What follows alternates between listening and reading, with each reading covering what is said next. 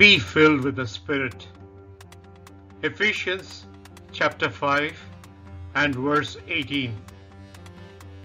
And be not drunk with wine, wherein is excess, but be filled with the Spirit.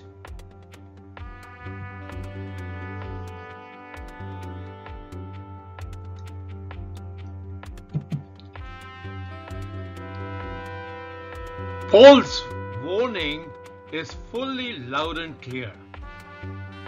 Don't be controlled by alcohol, or else one will have a wasted, unproductive life, which is a self-aggravating condition.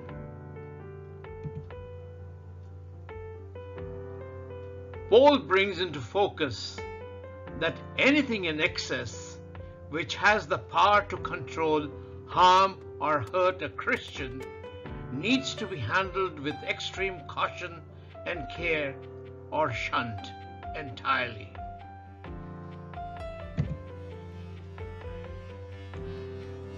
Being controlled by the Spirit is living in a manner worthy of God's calling.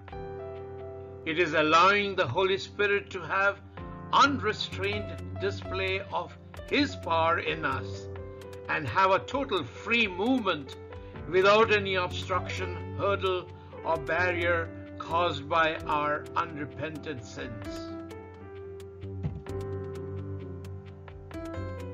Be filled with the Spirit. If we do not obey this command, we cannot obey any other, simply because we cannot do any of God's will apart from God's Spirit. That's by John MacArthur.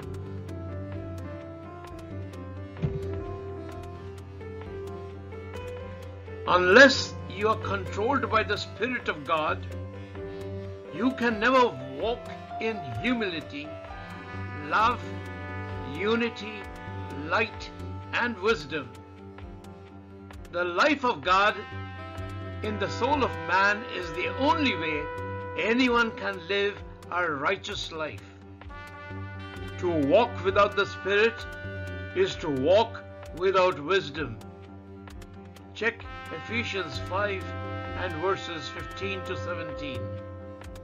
That's lifted from Grace to You, a John MacArthur ministry.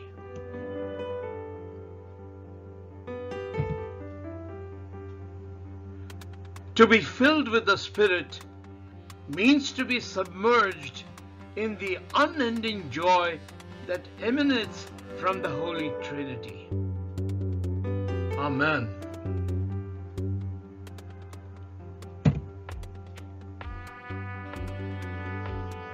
God commands, be filled with the Spirit, and that's in Ephesians chapter 5 and verse 18.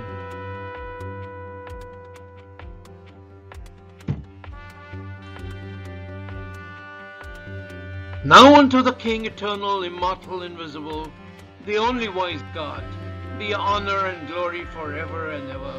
Amen.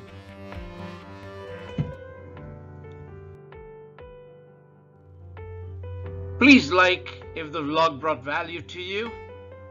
Do subscribe from darkness to light, God promises, and both the clickable buttons are below the vlog next to the comment section.